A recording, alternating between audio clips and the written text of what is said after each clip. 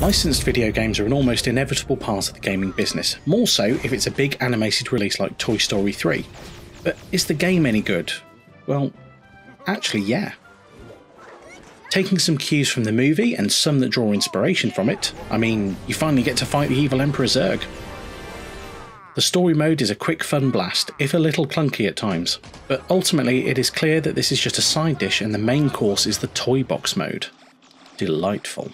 Here you're playing as Sheriff Woody, given free rein to build up an Old West town and essentially do as you please.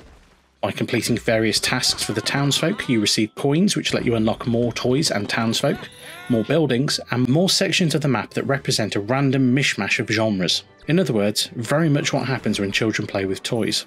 There's a bounty of things to do here and more than makes up for the relative simplicity of the story mode. If you're prone to motion sickness then the camera isn't great, but overall, Toy Story 3 is a solid experience and well worth your time.